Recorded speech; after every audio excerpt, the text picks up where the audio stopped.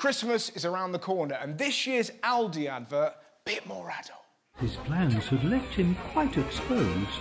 He made a hasty exit to become a snowman's nose. Jesus! Last year he was a cheeky mascot, now he's a snow dildo. What next? This guy wearing nipple clamps? It's not just the advert. How insane is this? Hi, I'm Kevin the Carrot, and I've just joined Cameo. You can pay a tenner to get a personal video message from a carrot. The world has changed. When I was a kid, if you wanted to chat with a carrot, you had to take acid. Tell you what, if he's on Cameo, how long before he's on OnlyFans? Oh, you like that, you...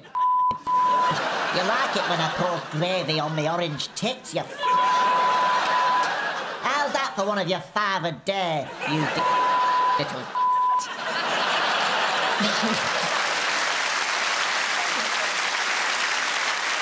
I wish him well. Especially this Christmas, because things are looking tough. This year's Christmas dinner will be 22% more expensive than it was last year. How bleak is that? Not only are sprouts rancid, now you've got to sell your nan to eat one. What are the cracker gags going to be like? Knock, knock. Who's there? The bailiffs.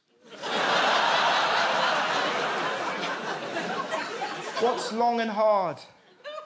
Life. There's one more, look, there's one more. Why does Santa say ho, ho, ho? Because he's in such financial trouble, he's put his daughters on the game.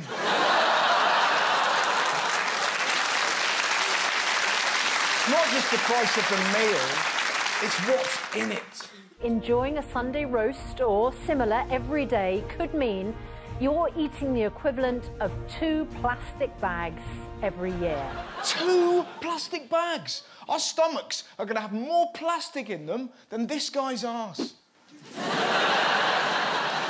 And it's not just humans. Global warming is affecting everything. Climate change is altering squirrel sperm. Animals are shooting blanks. Let's just have a moment for the scientist who had to find that out. What, I want you on cancer, you on dementia. Dave, can you check out that squirrel juice? Such a cruel irony, isn't it? Who'd have thought that of all the animals, it would be squirrels who can no longer bust a nut? As if Christmas couldn't get any sadder, did you hear what MPs are allowed to claim for now? MPs can claim the cost of their office Christmas party on parliamentary expenses under new rules by the Independent Parliamentary Standards Authority. It's outrageous. These new rules mean that MPs can claim food, soft drinks and even decorations. If anyone does that, here is a decoration we should buy for them.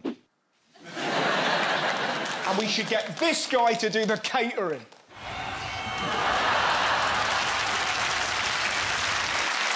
It's crazy, particularly when you consider NHS doctors are prescribing heating to patients who can't afford to pay energy bills. And at the same time, MPs claimed almost 200 grand from taxpayer to heat second homes. It's mental. Some people can't heat one home, and one MP spent a month in neither of his because he was in the fucking jungle.